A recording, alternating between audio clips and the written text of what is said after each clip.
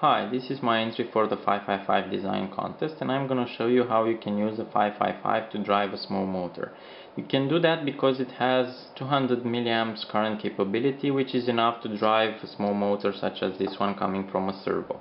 Certain configuration allows you to use a 555 without any other external components as an inverting buffer, and if you put two of those together like you can find in a 556, you've got yourself an H-bridge that requires no other external components and can operate up to 15 volts. Sometimes you may want to drive this bridge from a microcontroller such as this one that operates at a lower voltage, maybe 5 or 3.3 volts.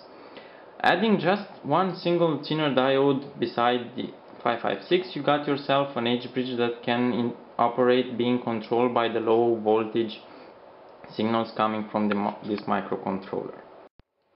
I've got a 12 volt power supply here which powers the H-bridge board and the microcontroller board, and now if we check the voltages, I've got the microcontroller supply here which is 3.3 volts.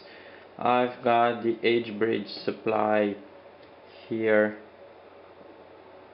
which is about 12 volts, and if we check the control voltage here at the Zener diode, we can see it's 2.5 volts, as we needed a voltage lower than the microcontroller's power supply.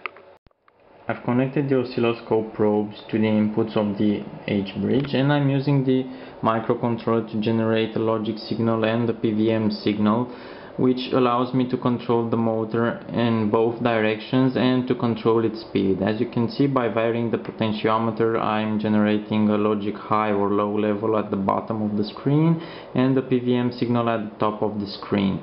These two signals, when applied to a motor, will generate voltages in different polarities and with a different duty cycle, which allows the motor to run in both directions and at varying speeds. As you can see, I'm using 2 volts per division as an amplitude, so you can guess that both signals are about 3.3 volts. I've connected the output of the H-bridge to the oscilloscopes, and I'm going to show you what the signals look like.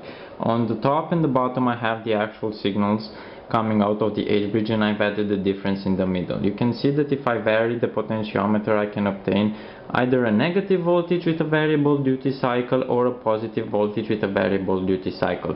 The scale is now 10 volts per division, and as you may see, I have slightly larger than one division, so maybe it's about 11 volts in amplitude, which is what it is expected when we are using a 12 volt power supply. I've connected the motor and it's time to see it working.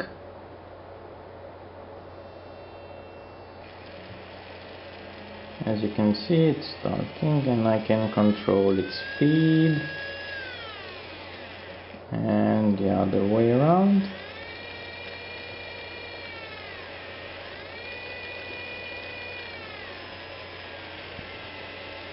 And the waveforms are noisier, as we might expect having a motor, and there's also some amplitude dropping because we have a load.